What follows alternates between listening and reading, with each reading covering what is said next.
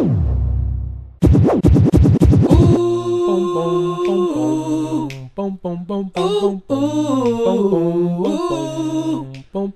was not my imagination running away with me.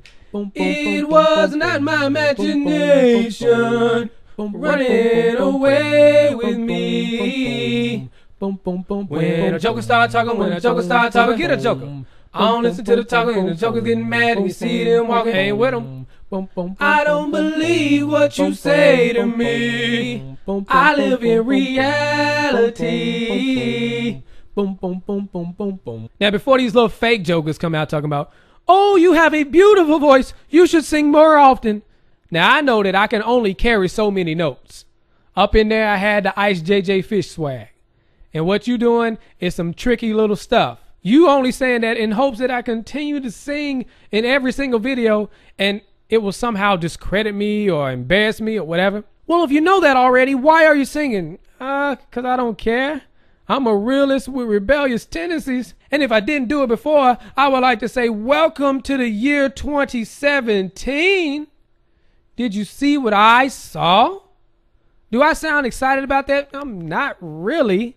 Not about what's happened, but to what's happening. I know I'm being kind of selfish. You know, I'm learning stuff. This is significant time. Trump being president. We didn't get the whole little martial law. We didn't get the whole assassination that all these jokers was talking about. This little dumb stuff. Oh, if Trump is assassinated, they're going to put an Obama guy in.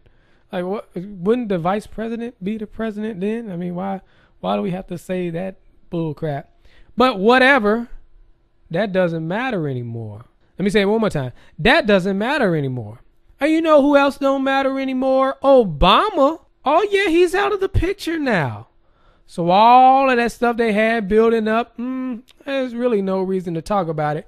But some things do need to be uncovered, and now would be the perfect time to break it down, since there's really no reason to be like, oh, Obama is so good, Obama's so good, because right now the focus is on this. Either you are for Trump or either you are against Trump. That's where the focus is. So we're going to have fun with that. Obama, your tail getting exposed in due time. But what we got here, we got this Trump guy. And he over here making this little speech. And in that there speech, he talks about putting America first. Which, if a person's a president, you would expect they would say, yeah, we're going to put the country first. But for some people, this is a problem. For me, I'm just not buying it. I don't believe this guy. I think the presidential position is a puppet position. It's just another guy they put up there for us to either hate or love, and still the people that are in power, we don't pay attention to them. But let's just hear the bullcrap. The establishment protected itself, but not the citizens of our country.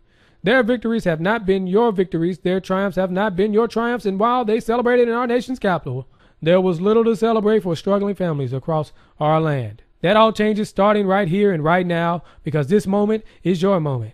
It belongs to you. It belongs to everyone gathered here today and everyone watching all across America. This is your day. This is your celebration.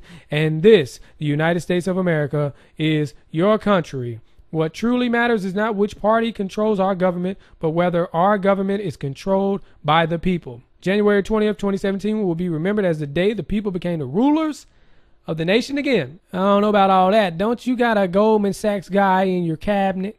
Yeah, it sounds like the same old same. But the same old same ain't happening with the people. And that's what I'm always concerned about.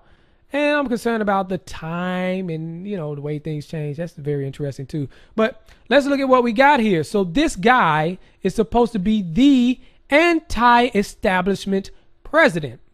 This is what he will go down in history as, the anti-establishment president. And now we have people like Alex Jones, who is the government's propped up leader of the truth movement, going mainstream now. Like for real, in a major way. The Joker is connected to the president of the United States. So the whole little landscape of awareness has changed dramatically within the past 8 years. On the right, we have Obama's crowd, and on the left, we have Trump's crowd. Check this out. This is Obama 09's crowd. See that? Now let's look at Trump's. Whoa.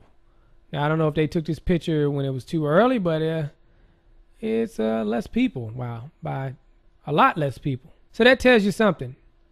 I would think, common sense would tell me, that a lot of these people that are here, they don't support Trump. Well, this is how it works. So they present him as the anti-establishment candidate. He even says himself he is the anti-establishment guy.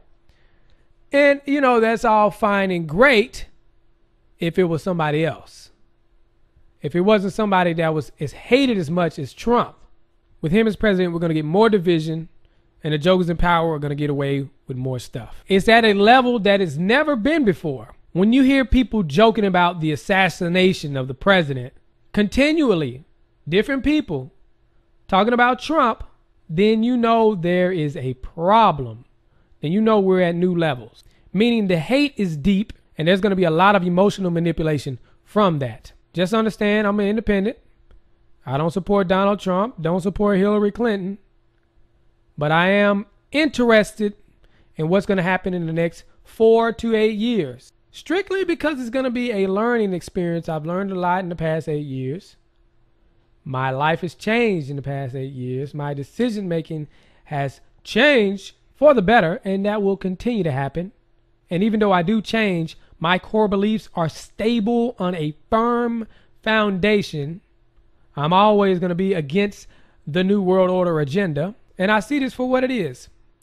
A lot of people just going crazy, you know, getting hurt and crying, and they don't feel like they can go to work and all this kind of stuff.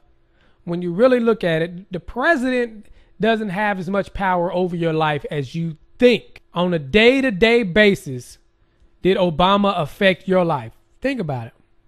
Not really. Now, on an overall spectrum, like things like Obamacare, that's some bull crap. That just ain't right.